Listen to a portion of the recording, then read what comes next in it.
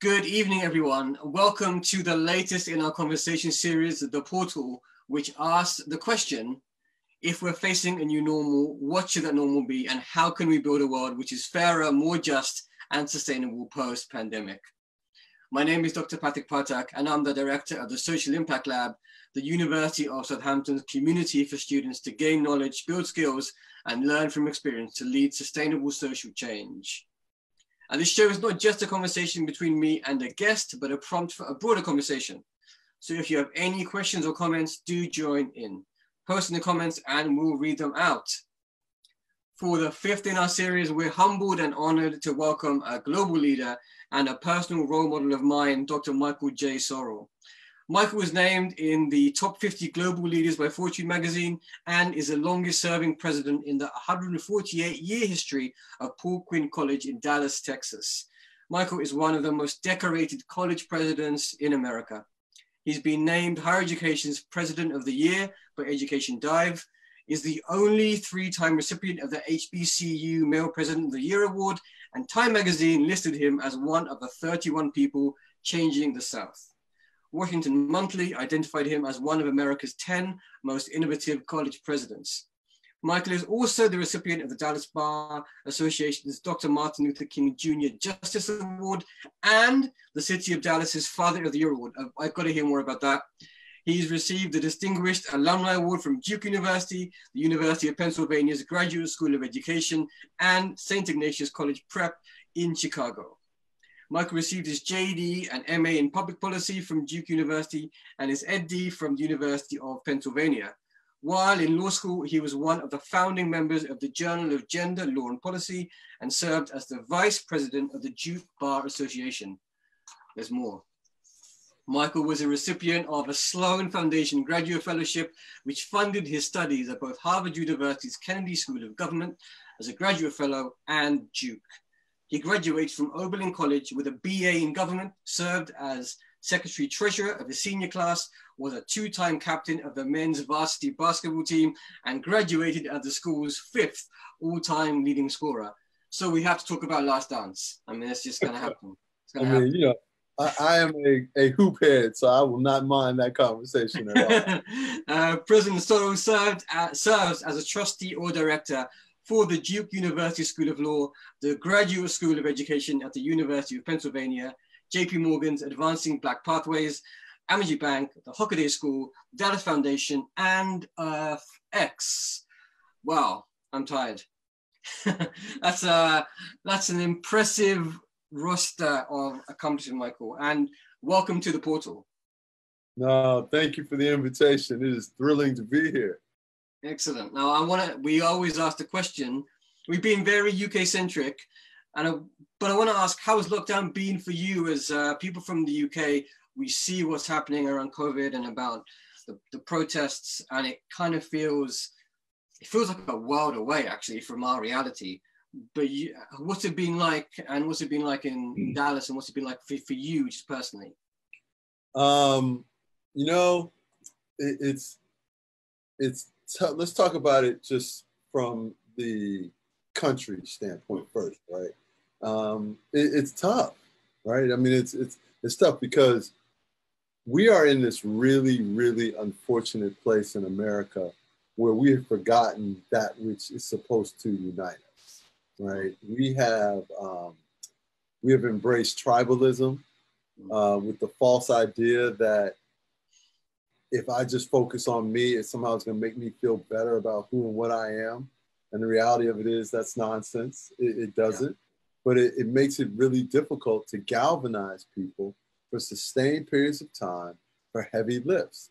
And to defeat a global pandemic, to defeat a public health scare, you need people galvanized working together for sustained periods of time. And we don't have that, right? And unfortunately for us, we have leadership that isn't really interested in galvanizing us, right? And so there's also this really nasty undercurrent where ignorances seem to have been elevated to the same place as intelligence. And that somehow, if you point that out, it makes you an elitist. It doesn't make you an elitist, right? It makes you right, okay? I mean, that we have to we have to understand that there is a benefit to working hard, developing oneself, especially in times of crises. So with global health, with the pandemic, you can't depend on politicians. You have to depend on scientists. Yeah. And, you know, people don't want to do that. So that part has made it difficult. Now, on a personal level, you know, I have to be honest, it's been this bittersweet gift, right? Because I spend my days at home with my children and wife. And my daughter's 5. And when she was born, you know, we were sort of, I mean, I was in it, you know, like things had just sort of ratcheted up. And my son is 10. And, you know, I mean, I've always been a college president since my children have been born, right? Like it's what they know. But it's been a little bit more difficult with my daughter to really kind of find a common ground because, you know, my son just rolls with me. You know, I mean, like his interests are aligned to mine. He loves sports. He loves, you know, he's an athlete. So, I mean, you know, we sort of like we have our rhythms, we have our routines. And my daughter, she's not really, she doesn't really love it like that, right? I mean, she's 5, so there's lots of time here. So we don't know what she's gonna love. But we hadn't had a chance to really, really spend time together and bond. And so, you know, a big reason why I decided to sit on the board of her school was so that I could, you know, spend more time and make sure she understands how much I love her things. But with this, I've been home more and she's home. And so she comes in, she hangs out in my office, we talk, we dance, we do like all this cool stuff. And so if what comes out of this has been the opportunity to build this incredible relationship with her, to continue to spend extraordinary time with my son, to, you know, smile at my wife more. I don't want anyone to suffer, and I hate the fact that people have lost their lives as a result of this pandemic. But I also am a person who believes in trying to find the good.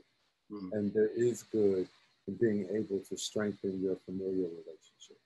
Yeah, no, I mean, I can relate to some of that. I was wondering if you could speak a little bit to that.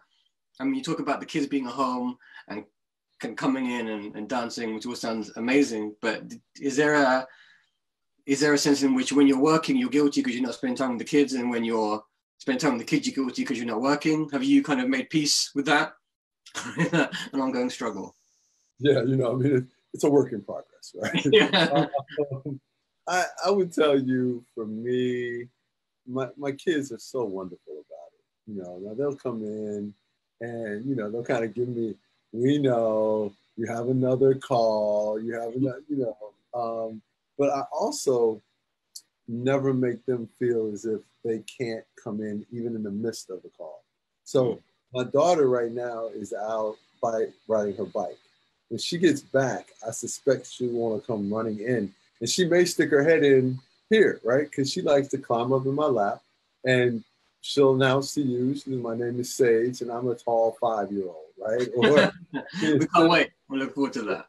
Yeah, so, you know, I try and give them an understanding that no matter what it is I'm doing, no matter where I am in my day, they are the most important thing. You know, and I'm like that. My wife calls. Doesn't matter who I'm meeting with. Doesn't matter what I'm doing. I stop and I take that call. And you know, it's I never want to be someone that sends my family to voicemail. I don't want to be that guy. Wow.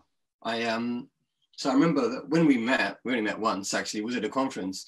And I remember you gave this amazing keynote. Well, it was a closing speech actually, wasn't it?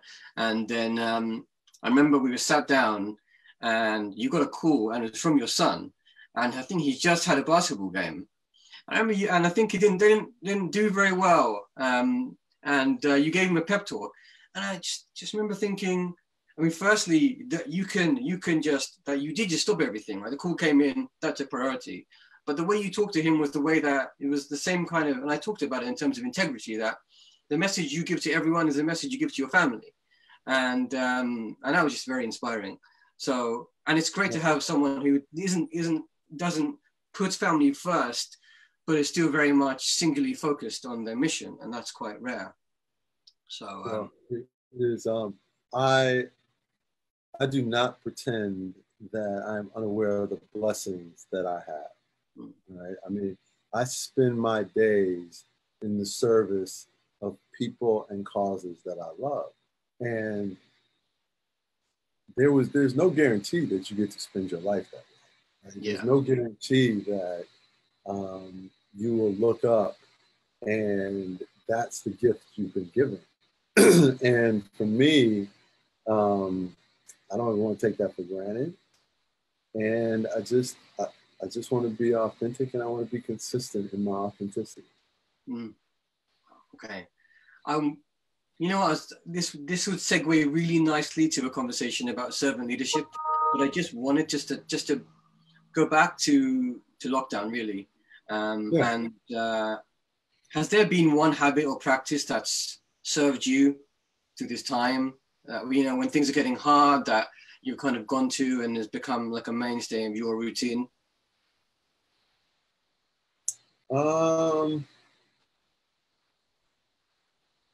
I would say a lot of it is exercise.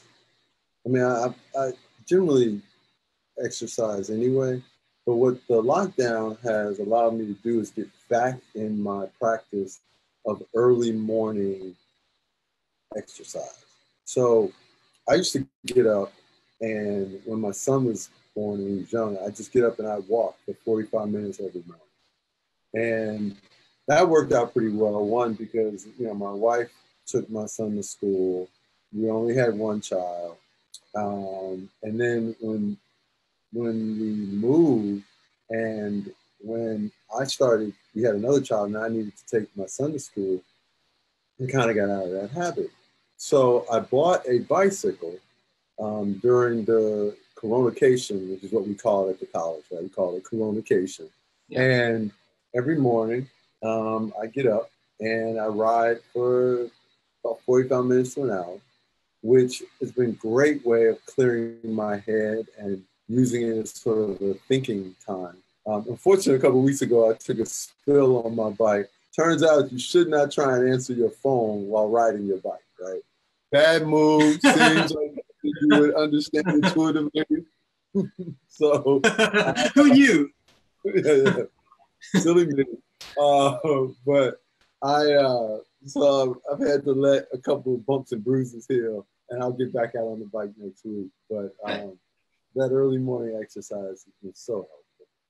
Nice. Well, let's jump back into servant leadership, because I really wanted to talk about that. Could you say something about how We Over Me evolved? So are you wearing We Over Me? Is that a shirt you're wearing? Not today. Usually it is. Usually it is. But not today. So just talk about that, and just about the 4 L's as well, and why?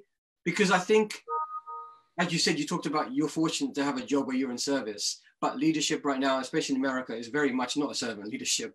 It's very self-serving. But can you kind of just say something about why you think, in terms of this new normal we're trying to bring about, why you think servant leadership is very important to that? Sure. So I I grew up in a family where their expectations of me were made very, very clear. I was told that I was expected to lead, right? And that I was expected to be a voice for the voiceless. I was expected to lead places better than I found them. And I went to a Jesuit high school, and the Jesuits believe in being men and women for others, and they believe in service. And the interesting part about this is, and this speaks volumes to just the environments that you put yourself and your family in, is I don't think that I ever really thought about when I was in high school, service. It was just expected of us, so we did it. right? And at each step along the way, it's my default mechanism in a sense, right? And so when I took the job with Paul Quinn, we really didn't have a foundation of values that was going to resonate in the marketplace moving forward, right? I mean, we were a struggling institution that had found a way to produce some really good people, but just because you can produce roses from concrete doesn't mean that people are going to embrace you and fund you and all of that. Like, you need something else. And so, as I sat down one day and really sort of over a series of days, and tried to think about what are my values, right? Because I can't sell that which I don't believe. I can't sell that which isn't an integral part of my being. And so I thought about it. I said, well, the Jesuits told us to be men and women for others, right? So, that and my parents could lead to love something greater than yourself, right? My parents told me to leave places better than I found them. When I was a freshman in high school, I took a world history class, and they talked about being Renaissance men and women and how those were individuals that, because of their accomplishments, they lived on beyond their eras. And I thought, might be kind of cool to be a Renaissance man. Right now, I don't know why at 13, I thought it would be cool to be a Renaissance man. I can't, maybe it's just something about the way I was wired, right? But, and then the last one is, and so that created the L, live a life that matters. Yeah. And then, lead from wherever you are is a product of the fact that I'm just incredibly impatient. I don't want to wait for my turn, right?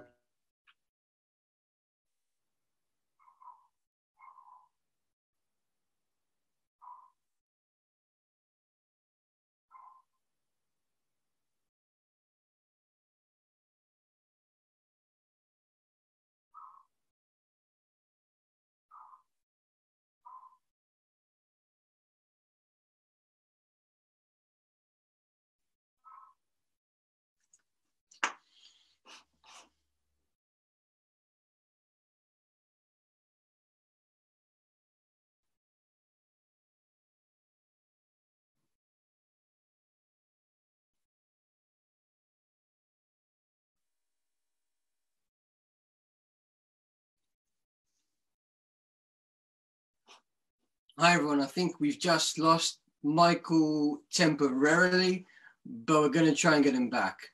So just hold fire, and he should be back with us very, very soon.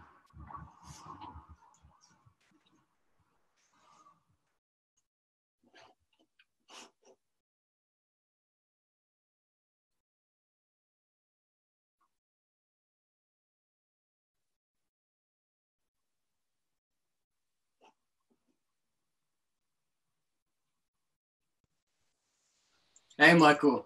I think you just dropped off. Apparently, there was internet interruption at the house here, and okay. Sorry that about happens. That happens. Yeah. Really,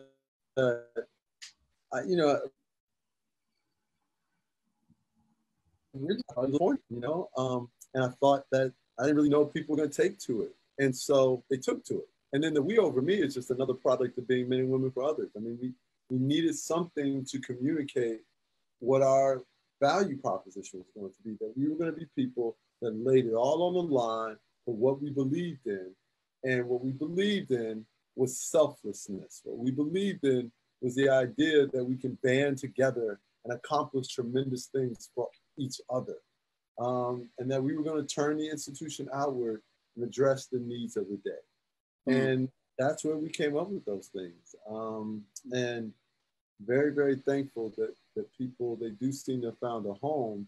And even in this era of selfishness, I don't believe that selfishness will win. Right? I don't. I think I think selflessness will win. I Yeah. think real leadership will win. It's a Yeah. dark day for those things right now, Hmm. but there's no question in my mind that when all the days are done, we will win. The arc of universe, yeah, bends towards justice. You know what? As you make it sound very intuitive and not easy, but obvious. And yet, you know, Paul Quinn is obviously an outlier, and that's pretty clear. But as you were speaking, it made me think actually of the book that I recommended to you, if you remember, which was Matthew Said's Bounce. And, you know, he was talking about... Actually... And yes, that's the one. That's the one, Bounce. I love this book. And I read it. And let me tell you something. It actually has influenced my parenting. Okay. Right? It is... I mean, I am such a proponent of that, but I keep going. I just wanted to let you know, bought it, read it. It sits here on my desk. It is a very important book to me. I love that. I love that. I'm grateful it was useful. I make it sound like I wrote the book. I didn't read the book. I didn't write the book, obviously. But I'll take the credit. Made me think about, so those of you who don't know, Matthew Said's talking about this idea that it's nature rather than nurture. And what he kind of looks at is he looks at exceptional sports people mainly, and chess players, and shows that it's actually environment, and that actually makes the difference. Ping pong. Sorry? And ping pong. And ping pong, yeah. Where he was a table tennis player. And it made me think a lot about what you were saying about how when you grow up in that environment, you're saturated in that environment. It's the easy path is the path that you're on, that you've been given. You know, you're not actually doing a lot of heavy lifting there. You're in that environment. So you're going to imbibe the values you've been given by your parents. Whereas if you haven't got that environment and you're trying to then kind of course correct when you're 18, 24, 30, that's much harder. Hard. Yeah. So it makes me think a lot about what you're doing is you're making it easy for Paul Christian students to lead in that way, because you're saying, this is your environment, we're going to immerse you in this, you're going to lead by example. And it just seems this is a really interesting extension of everything that Said talks about as a principle. You know, it's interesting, right? A couple of things that I'm trying to see where my notes on that part in the book are. I mean, here's what part of what I took from the book is. I mean, number one, you need opportunity, right? Like you need an opportunity to be exposed to these things, right? So I love the table tennis example in the book where he talks about how, you know, he grew up in a neighborhood where some of it was dumb luck. His parents bought a professional grade ping pong table. Yeah. He had a brother who was older who played. So the two of them could spend large amounts of time going back and forth with it.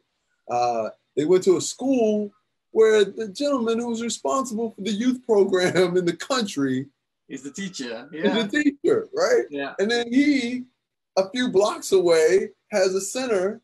And so, you know, you got all these kids in the area who have become great because iron sharpens iron. So you had opportunity, you had quality instruction, right? And so, and you had I guess opportunity could be means, right? And so, you know, and you had competition. Yeah, right. So it's, you know, when I think about it, for the standpoint of what we're trying to do, we are trying to immerse people in an environment. We're providing them with the opportunity, and we are challenging them. Yeah. We're challenging them with a way of saying, we want you to be great. We think you can be great. How are you going to be great? How are you going to accomplish the greatness that is within you? Now, some people want no part of it. No part of it. Like, I mean, they may say they do, but at the end of the day, they don't. They just want to be left alone to embrace the bad habits of their youth, right? And interestingly, those bad habits were brought to them by their environment. They were the things that they had the opportunity and had access to. Probably didn't have to have competition for it, right? But it's, so again, you know, and defeating that environment is tough. Because, and whether or not you truly ever get out of it, a lot of it is based on whether or not you want to get out of it. And you could even succeed, but not succeed up to your potential because you don't have people who push you beyond that. I had a good friend of mine, brilliant, and had a dysfunctional family environment, right? And just he would have to be considered a success given that environment, right? He has a steady job. He's popular with his job. Did he ever attain the academic potential that he had? No, he didn't, right? But it is undeniable that from whence he came out ahead. Yeah. Right. And the challenge is how do you in a sense cheat the process? Like how do you cheat the process? And I think about my family. My dad was incredibly bright, but he never went to college. He grew up in a single parent home in New Orleans, Louisiana. And they were poor. And he, really wasn't that interested in school, but he was really smart. And so by the time he and my mother got married, he was in his 50s. They built this thriving restaurant business. But my dad never necessarily had the super hunger, right? He had the hunger, like, I want to be okay. I want to be here. It was my mother who had gone to school, who had a stronger ambition. She wanted to be here. And she kept pushing the floor, right? And so, when I think about all the things around us, when I think about my students, when I think about just the communities we serve, we have to be the floor pusher, right? Like we have to be the people that are pushing the students up towards the city. And sometimes that's exhausting. It's exhausting for all parties involved. Yeah. Yeah. It kind of reminds me, and this is a segue that I think I can do with credibility is Michael Jordan. And we were just watching Last Dance, and I was telling my team early this afternoon about the way that he pushed everyone around him and be the very best they could be. And clearly some of them didn't want to be there. I mean, you could be a professional basketball player playing for the Chicago Bulls, still doesn't mean you want to reach the level of greatness that Michael Jordan did. Well, and in fairness, you already are great, right? Yeah, like compared to the general population, you are already great. Yeah. It's whether or not you can distinguish yourself in that special pool. Yeah, exactly. But you're right. That bit you can't teach, right? You want that or you don't want it. But there's it's creating those environments. I love that idea of cheating that system because it's so deeply ingrained, and I mean that's privilege, right? We're talking about a system of privilege, and that's hard to dismantle. So I think it's interesting. I don't know if I think of it as privilege, right? Although it's certainly there's an element of privilege to it, because maybe the privilege is the right to choose. Yeah, right? Maybe that's the privilege. But I think as I really try and process this, I think it is so important that, I mean, I think about The Last Dance, right? Just to jump up for a second. I think about all the things that we saw about Michael Jordan. And I think about something, what a lot of people don't know is I had a so I was in the sports business before I became a college president. Okay. And one of the things I had done is I ran an event called the Global Games, where we used to bring in the best young players from around the world, and they played, and I would pick the American team, and I ran the event.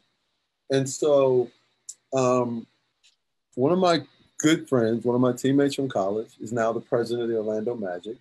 He came to the games because, when you had that kind of talent, all the NBA scouts came.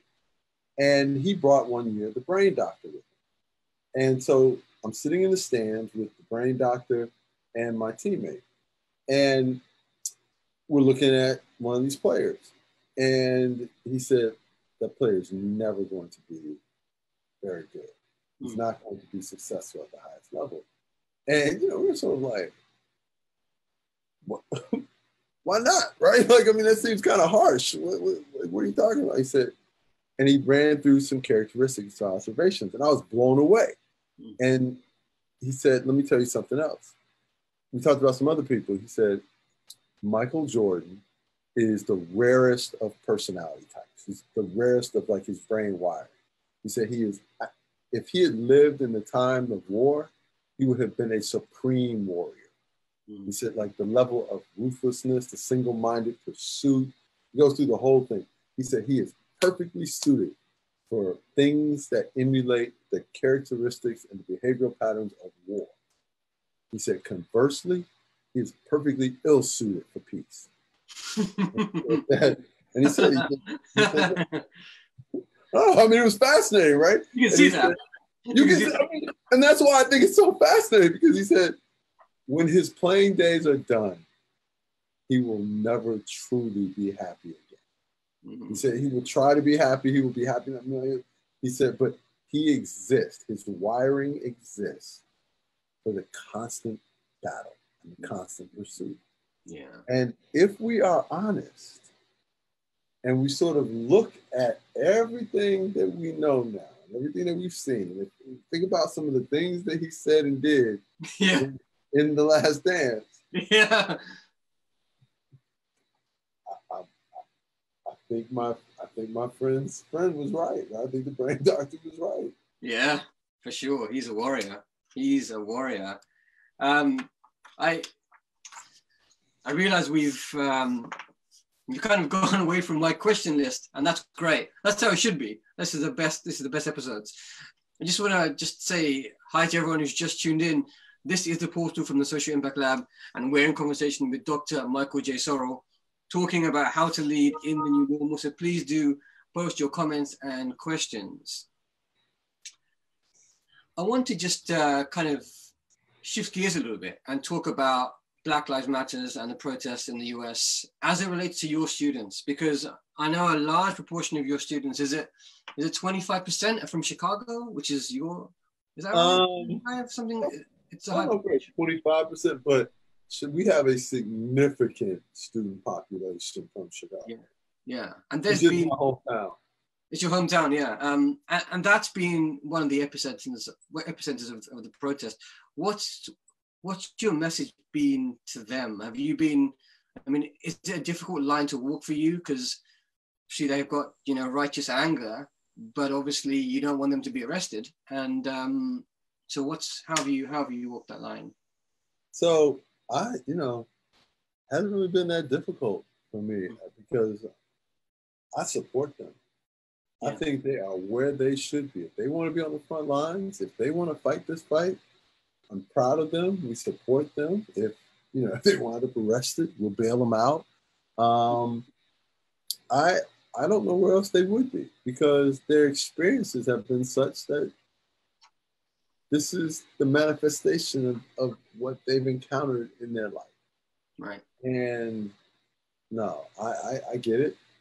Yeah. I get it. I think now what I'm most concerned about is the exposure that the protests have for COVID.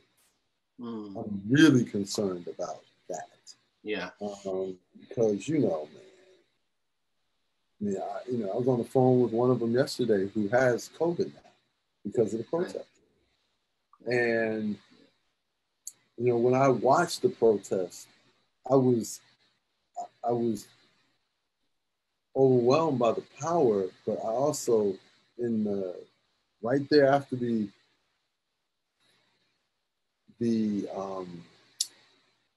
joy that I felt about people using their voices was this deep concern, because there's no way to make that amount of people for that long safe. Yeah. And in this country, we just haven't done a good job of keeping people safe. Yeah. No, that's pretty obvious to anyone who's been watching. I know in the UK we've had it's divided the country, because I'm not saying the stakes aren't as high as in the US, but I mean they're not quite as high. It's not policing is terrible and there are lots of racist outcomes. We've got the same kind of structural racism that you guys have, but we've still seen protests at large. I mean, in London, in Birmingham, in Bristol, huge protests, and people saying, well, but you're putting lives in danger, and not just their lives, but then everyone they come in contact with. And it feels a little bit like people who support the protests have been saying, those who are critiquing it, criticizing it, don't quite understand why they're protesting. And actually, for people who are protesting, they understand the risks are worth taking right now. And that's difficult, isn't it? When you kind of say, well, these are the risks, but people say, well, you know what? This fight is big enough, significant enough, we're going to keep going anyway. Well, and I think it also speaks to just what people's lives have been like, right? I mean, think about how angry you must be, how unhappy you are with the state of affairs that you are willing to jeopardize your health to advance the cause. Yeah. And by the way, that's how any great causes succeed, right? There are people willing to pay outsized, what others would see as outsized prices for success. For them, they don't see any other way. That's a really nice way of framing it. Do you think, and this is kind of talking about this question of leadership, do you think the leadership in terms of Black Lives Matter is the leadership that's going to create the kind of transformational change we need to see? Or do you think, because I know Barack Obama, you posted a thing about President Obama talking about it can't be protest or politics, it's got to be both. Do you think that the protest in the US in particular is transitioning to that phase of politics in the right way? Or are you kind of worried that the momentum might collapse? What are your kind of thoughts there? I think we're looking at let me put it like this. I think it's a false choice to think that it's either or, right? It's always both and. You need the street as a battering ram for the boardroom, right? Now, rarely do you have individuals that are adept at both.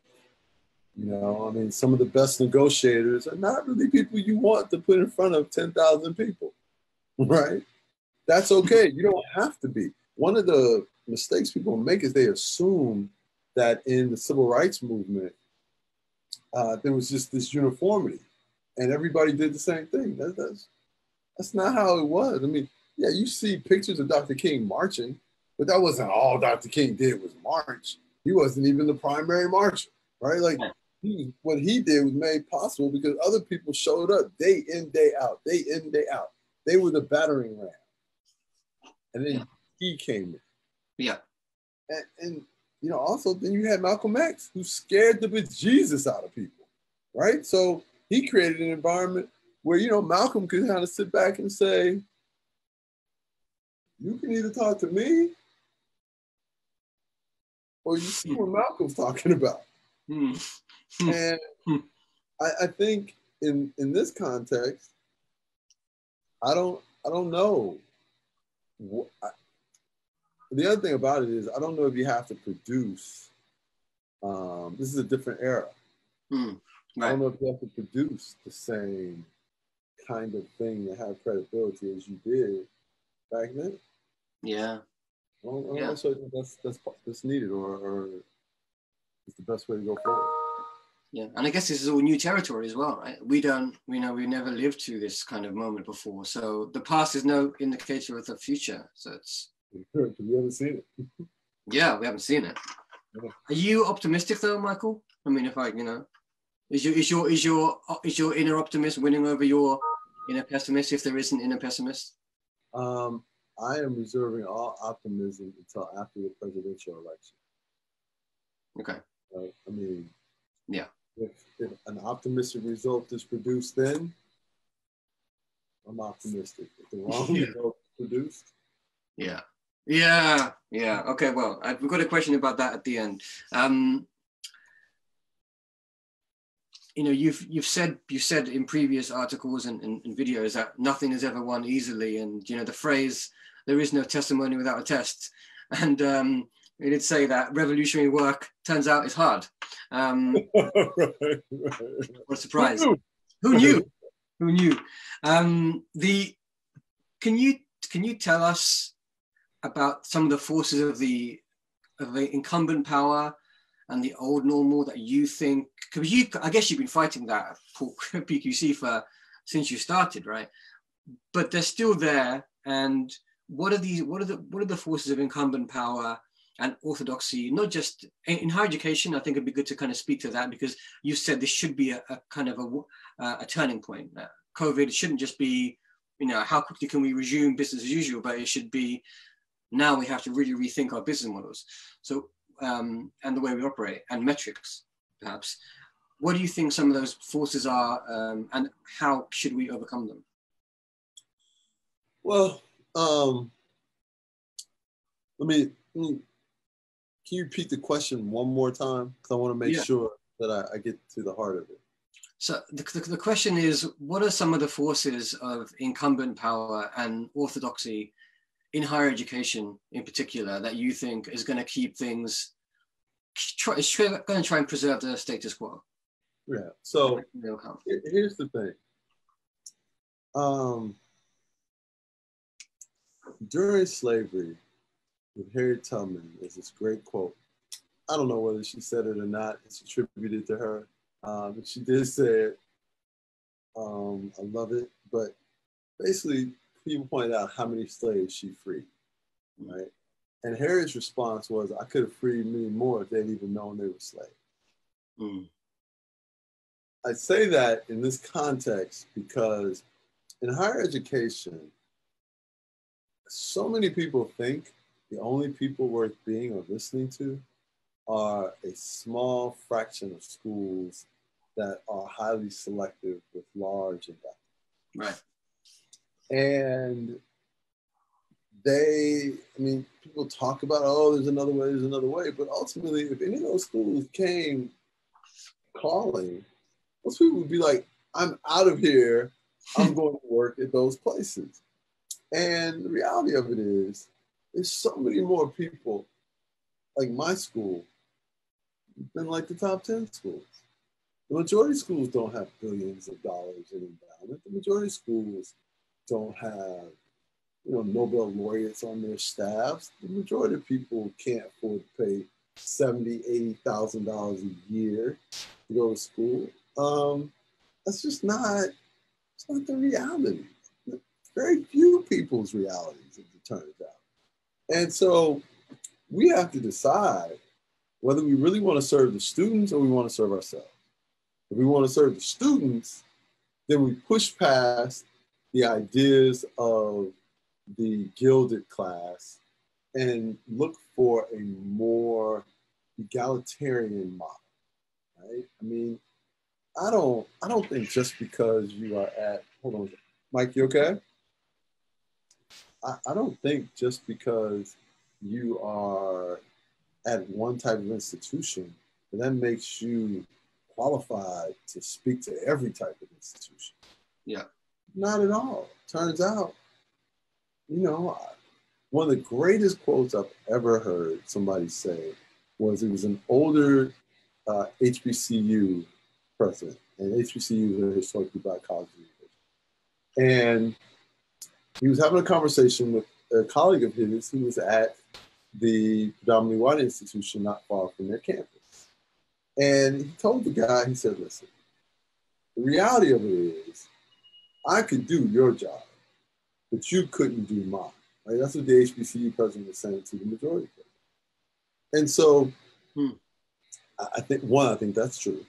Two, I think that part of what that hammers home is this idea that maybe listening to the folks who represent this small segment doesn't advance our cause. But we then have to have the courage to say, I'm not interested in that model. I'm not interested in being them. I'm interested in serving the people who really are coming to my school and who represent the majority of our society. Yeah, that's really important. And it seems, and I guess it also talks about metrics, right? That we need, I mean, I'm guessing at Paul Quinn, you don't look at the same metrics and league tables as you would do at Duke. So that's, we're so driven by that, right? By metrics in higher education right now. And it's distorting what we do, isn't it? I think it is. Okay, I know you're pressed for time, but I did want to get a couple of questions in, if that's okay. Yeah, absolutely. We got a question here from Sarah. So Sarah's asking, what values are most important to you as a leader? And there's a second question, which is, there's a lot of anxiety for new students starting college, university this year due to the pandemic.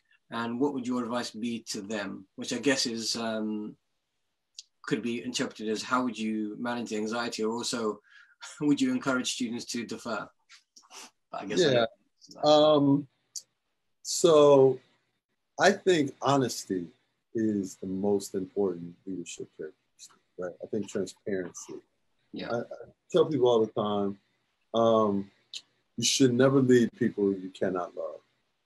Yeah. Because when you do, you will not make the sacrifices necessary to do what is right by them. So that's the first thing. Be authentic, be honest, be transparent.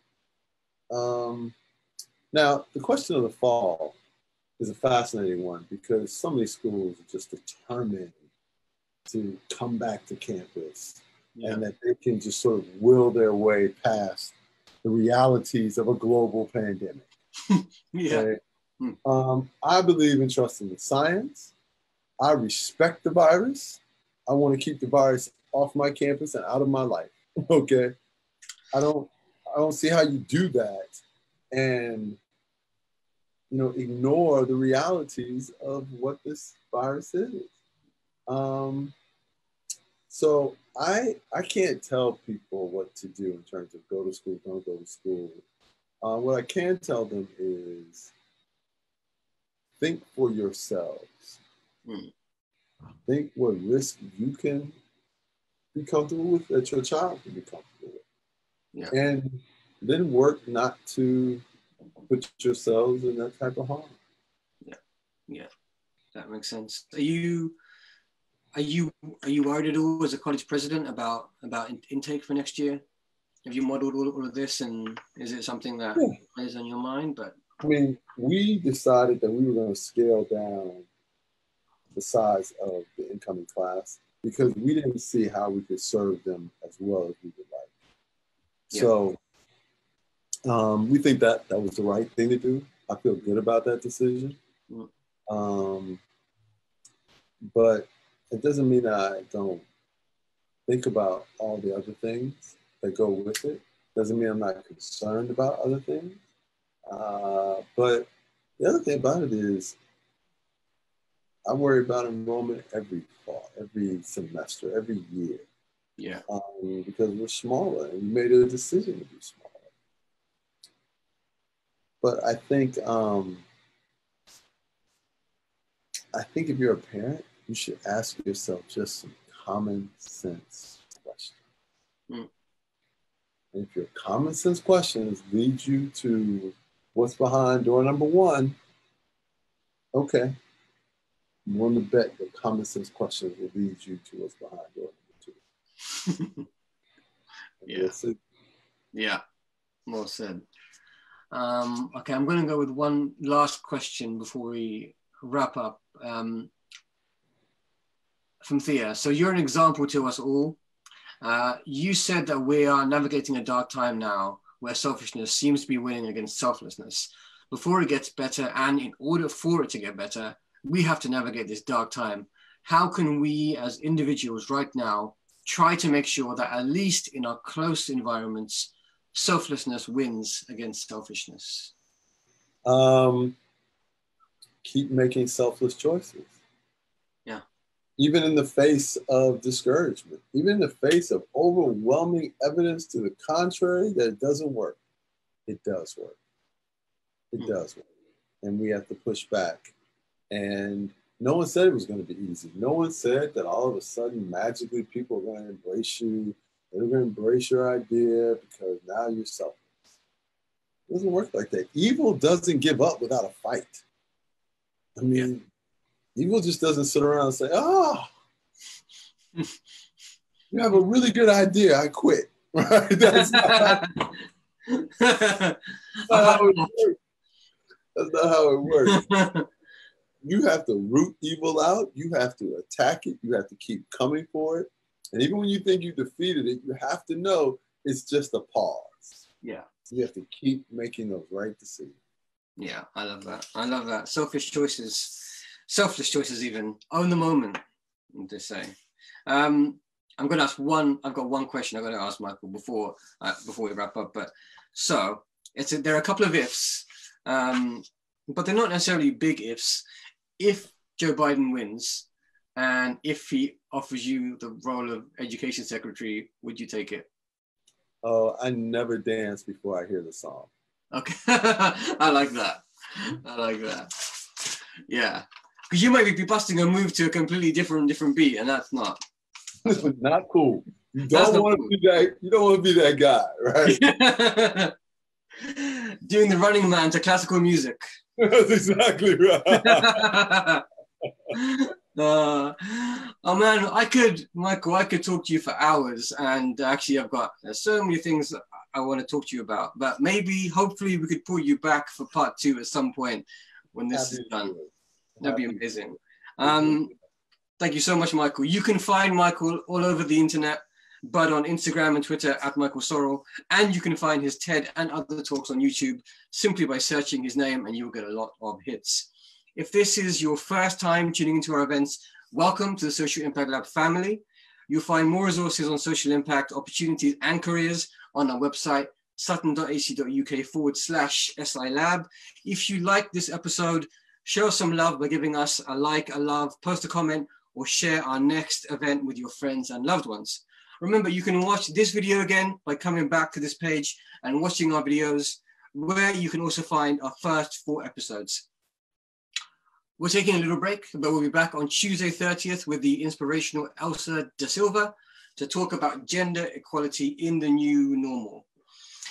Some of you may have noticed we've been relatively quiet on Black Lives Matter so far, and that's simply because we didn't want to put out a superficial response for the sake of being visible. Someone who's been involved in anti-racism here in the UK for 35 years, I know this is a lifelong struggle, and we're not going to win the world in a week. Shortly, we'll be launching some new resources and guidance on how you can make a long-term sustainable contribution to dismantling systemic racism. Until the next time, stay safe and take care of yourselves, and join us in building a new world in which we can all thrive. All right. Bye, everyone.